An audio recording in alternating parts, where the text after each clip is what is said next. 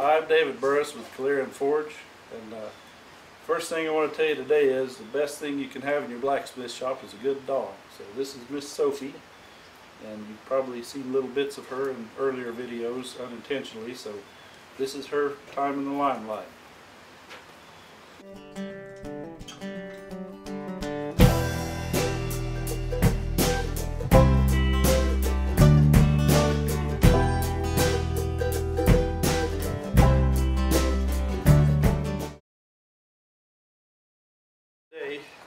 Since blacksmiths were the original recyclers, we're going to repurpose a common horseshoe and turn it into a letter opener. This is not really good enough steel to make a bona fide knife, but it's a good project in learning how to make a knife because the techniques are the same, no matter if you're using good steel or junky steel. Some of the skills that you've seen in other videos, like shaping and spreading the iron, we're going to do the same thing in this. Actually, the process of making a leaf is very similar to what it takes to make a knife. We're going to cut this just short of the first nail hole here and use this section to form our blade, and this will become the handle. And again, if you think of the iron moving like clay, then you've got a lump of clay 1/4 inch thick by 3/4 of an inch wide or so to stretch out into this blade.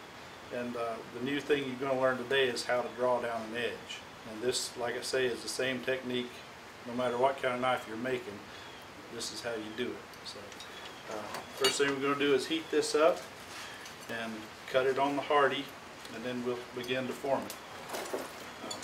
These are the wolf jaw tongs, and they're made to receive a variety of sizes of steel. So make sure whatever tongs you're using will grip the iron solidly so that it's not going to flop out and potentially injure you once it's hot. I'm going to place the portion of the shoe that I want to cut into the hottest part of the fire, so we heat up the part we want. Again, this is a hardy. It's just a little chisel-like tool that goes in the hardy hole on the anvil.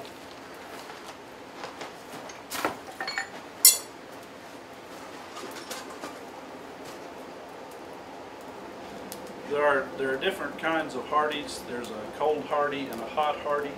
The hot hardies tend to be thinner and sharper, and they're only made for cutting hot steel on. The cold hardies are a little bit stubbier and shorter, and you can actually, they're tempered to a harder temper so that you can actually hammer cold iron on them and cut it off. I don't advocate cutting all the way through on your hardy. I like to cut almost all the way through and then finish breaking it, because if you cut all the way through, you can damage the edge of your hardy.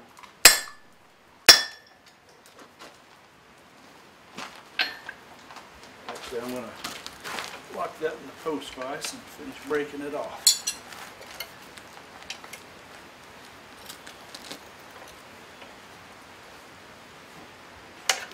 Alright, so there's our piece that we're going to form our blade out of.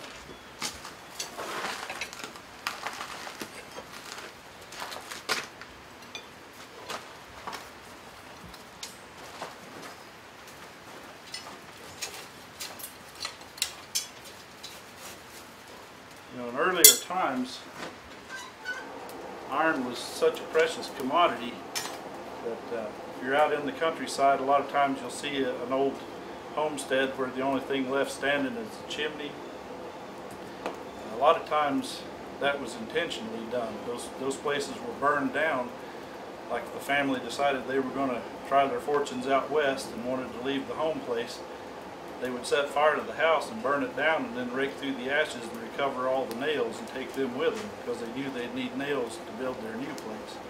So it wasn't like running down to Lowe's and buying another box of nails in those days. I don't think you can say Lowe's. You have to say couldn't run down to the It wasn't like running down to the hardware store and buying another box of nails in those days. I'm going to straighten this out a little bit. Where the blade's going to be. I'm actually going to heat it up and take some of the curve out of the whole shoe, just so it's a little more comfortable in your hand.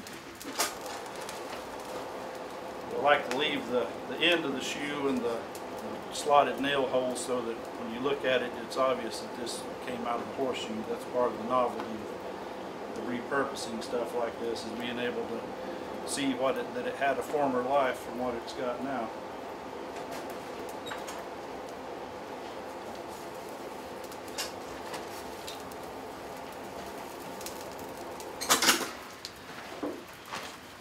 Like everything you do in the blacksmith shop, you got to get it hot and hit it hard.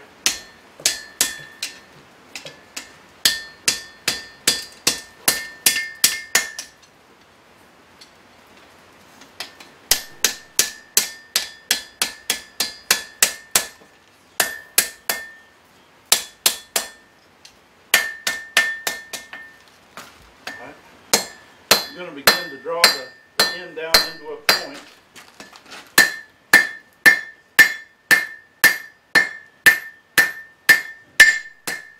And again, I'm using the rounded surface of the anvil, or the horn of the anvil, and this side of the hammer to begin to pinch that down into the point of my knife.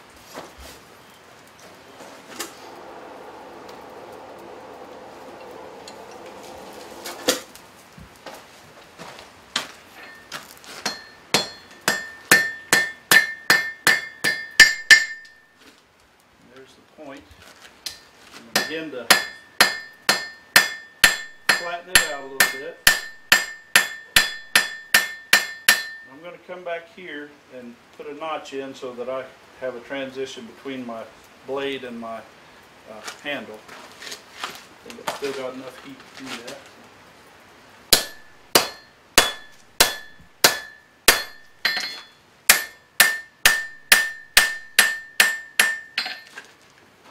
There's my notch. Now, you can see the thickness of this. What's going to determine how long this blade ends up is the spine of the knife, the back side of the knife. We want what we call a distal taper, and it's going to be thickest right where it joins the handle and gradually taper down to a point. So we're going to watch that to see how long our blade can be. When you start to draw out a knife, your mind does a little trick with you. It immediately, when you think knife, it wants what you're working on to look like a knife. And we don't want it to look like a knife until we're ready for it to be. So it's important when you're drawing it out to keep the side that's going to be your edge and the side that's going to be the spine of it the same thickness. Because we're actually going to draw the edge down out of that when we're ready to. So just going to start drawing it out, hitting it on the narrow side, and then drawing it on the flat side to get. We want to get our length out of it before we begin to draw down the edge. Now, if the tip starts to mess up on you, just come back and. It's easier to maintain that as you go than it is to reclaim it if you get too far and it gets too thin. So.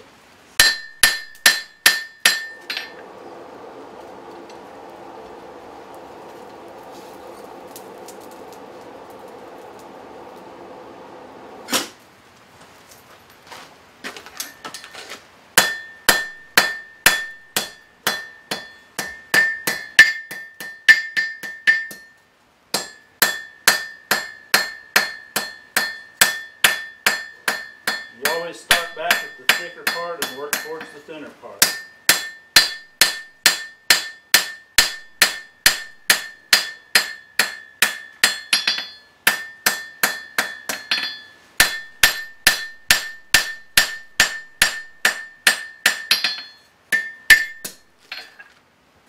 See, we're gaining some length on it now. Still pretty thick. We still got a lot of metal to work with. So we're going to continue to draw it out.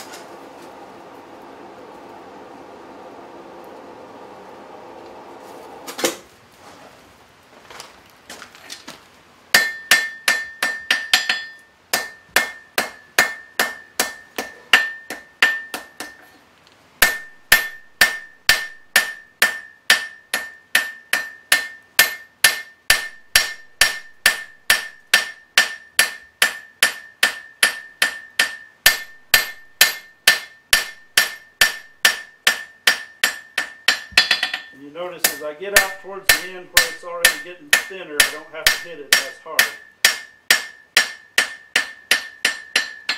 If you hit it too hard after it's already beginning to thin down, you'll just distort it. So you can see our distal taper beginning to form.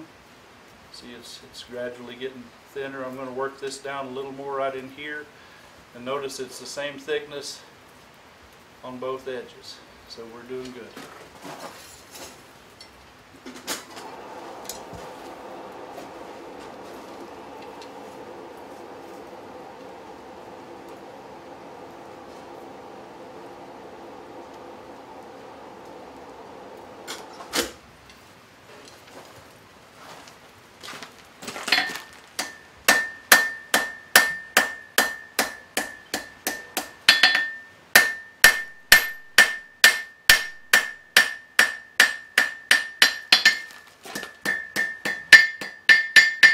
Maintain the point.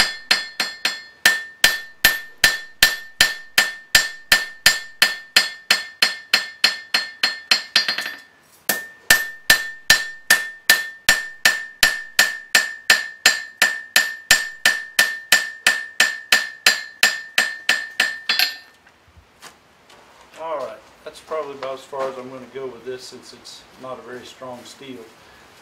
The higher carbon steel you're working with, the thinner you can get it and still have a usable edge. The next thing we're going to do is draw the edge down out of this.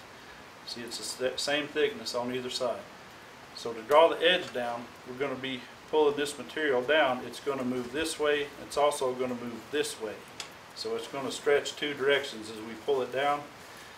So we're going to compensate for the movement in this direction by doing a counter bend on the blade. Before we start drawing the edge down, we're going to heat it up and bend it slightly over the horn so that when we're pulling this edge down, it'll kick it back straight. If we don't do that first, it'll curl the knife blade back on itself, and it's a kind of a funky looking banana knife that's not very useful. So, and I made a lot of those before. A good friend showed me this trick. So. You should never have to make a banana knife if this is your first one.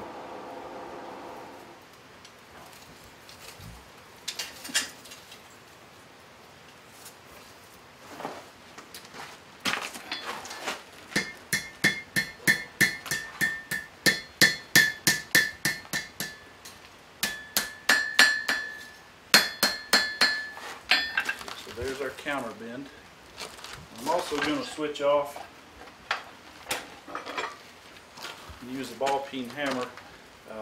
It's got a little rounder face for drawing this edge down. And just a word about your hammer faces. It's real important to keep them nice and smooth and shiny. Any ding or mark on your hammer face will act like a stamp on your work. With that hot iron, it will translate into the work. So the smoother you can keep your hammer faces, the cleaner your work will be. If you don't have a belt sander to clean them up on, you can clean them with a hand file. I'll demonstrate that for you here in a little bit. Alright, to pull this edge down, I'm going to work kind of on the corner of the anvil here. The reason I do that, if I try to do this in the middle, then the hammer tends to hit the anvil before it hits the iron. So I'm getting out here where I can just work on the part that I want to work on. And again, you don't have to go as hard down where it's thinner. But I don't know if you can see that bevel starting to form.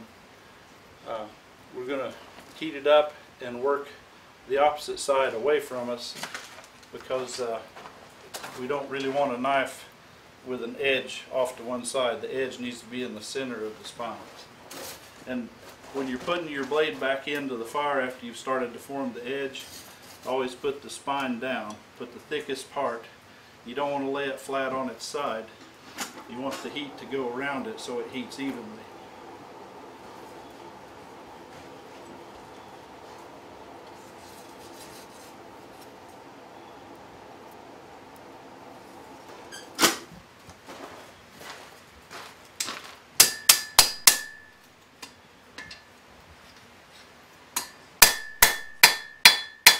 There again, I'm working it near an edge where I can hit the metal instead of the anvil with it.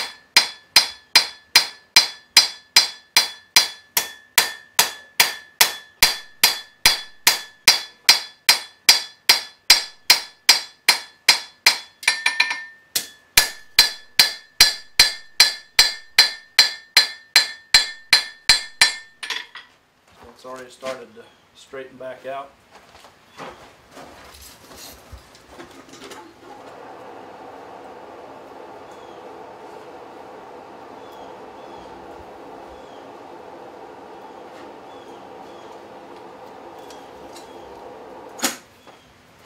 And where it's kind of curved out on the end, if I want to kick that back the other direction, I just hammer along the back of the blade.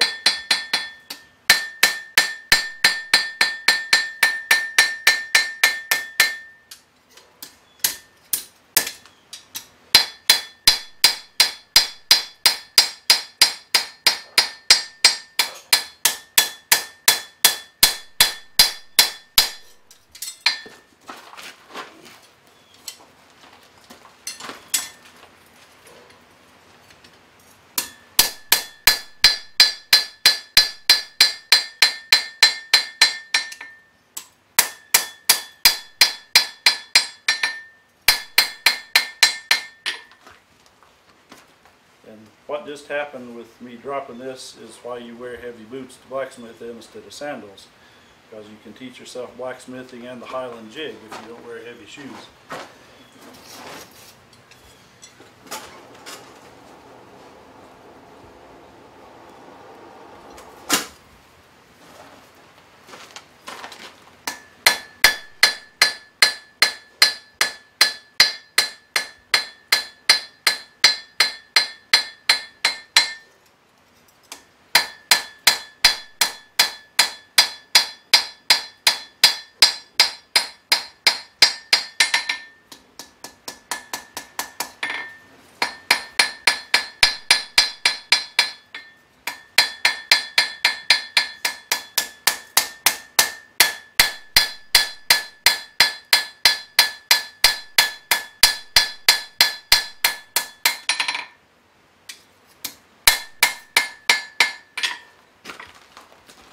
It's a little rough around the edges, but we're going to finish it up with the file anyway. I am going to use a tool called a flatter to smooth out some of the hammer marks. Get my apprentice Caleb in here to help me with that.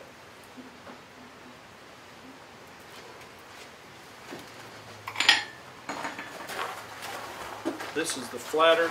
It's like a big iron for ironing out the wrinkles in the steel.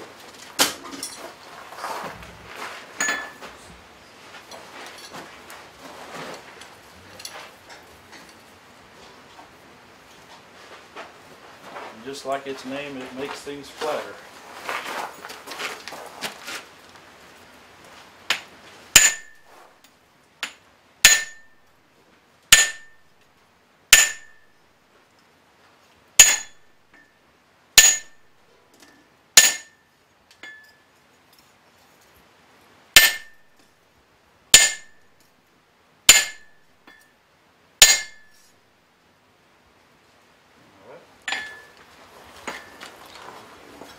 There's our roughed out knife.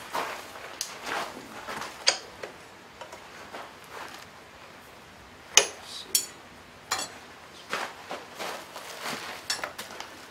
Got a rough cut file here for the initial shaping. And I start on what's going to be the edge. I don't know if you can see the dark spots in there. Those are where I've got a little bit of a valley, so I'm going to file it that way until that's shiny all the way around. Then I'll have an even edge.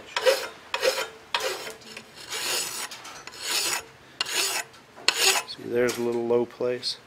Just want to keep going. Even though it's making my edge a little thicker, it has to be trued up before we can file it down into a sharp edge.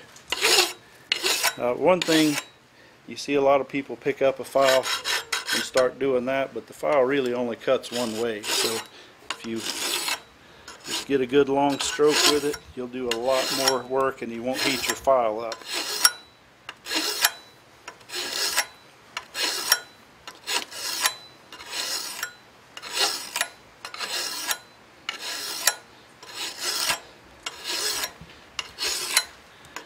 The nice thing about filing things as opposed to working them down on a belt sander, for one, you can feel through the file where the irregularities are, puts you better in touch with your work. For another thing, it's hard to make a mistake with a file that you can't fix, whereas a belt sander in a blink of an eye can mess up a whole day's work. So, sorry, Soph. Come on. I've got the edge pretty well shaped now, so I'm going to clamp it in the vise where I can see the side of it, and I'm going to begin to form the edge that way.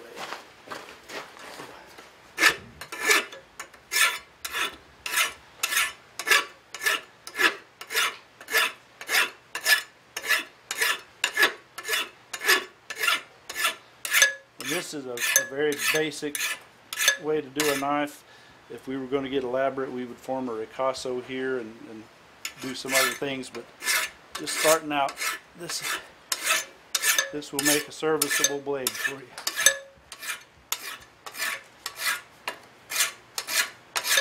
Now what you're seeing here are some of the hammer marks that we didn't get all the way out with the flatter, so I'm just going to file till those disappear.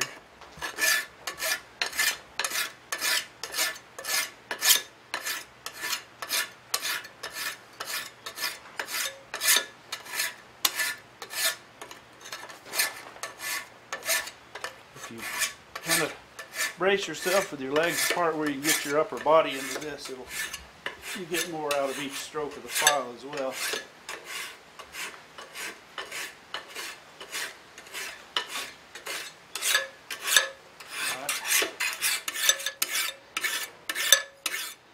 Most people think that hand filing something is a really tedious job, but as you can see, it didn't really take very long to get that into a fairly nice looking state. Now I've got a little irregularity here. I'm going to lock it in the vise and true the spine up some, and then we've got to shine the other side.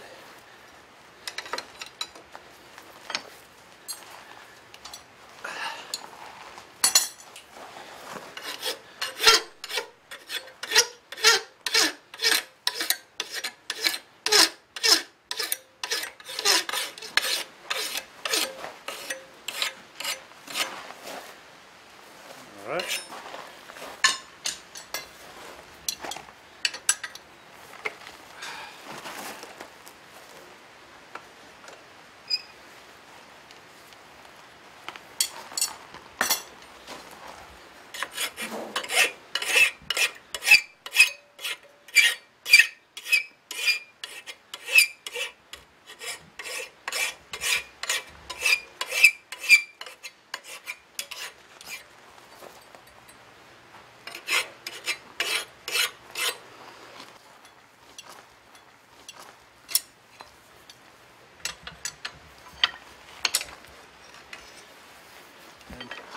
Some of those marks there, if you want to get them out, you can do it with hand sandpaper. You can finish this out as far as you want to go with it, but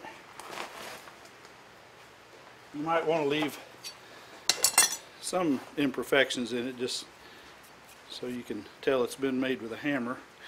But there's your basic letter opener. I have to caution you, this does not open emails effectively. But thankfully most people still get their bills in envelopes, and it gives one a great deal of satisfaction to rip into one of those with a knife you've made with your own hands. So enjoy, and happy blacksmithing.